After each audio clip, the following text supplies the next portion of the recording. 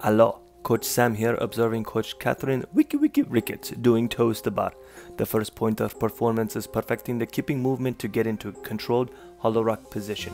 You'll want active shoulders and lats. You'll pull yourself through to start the kip, then actively push away from the bar to get into a hollow rock position. Legs stay together, core is engaged, and the movement stays controlled. Once you have a controlled hollow rock kip, then you'll scale up to knee raises.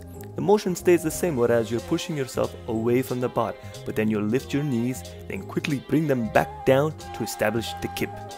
After knee raises, you'll then lift your knees as high as you can to get to the knees to elbows position.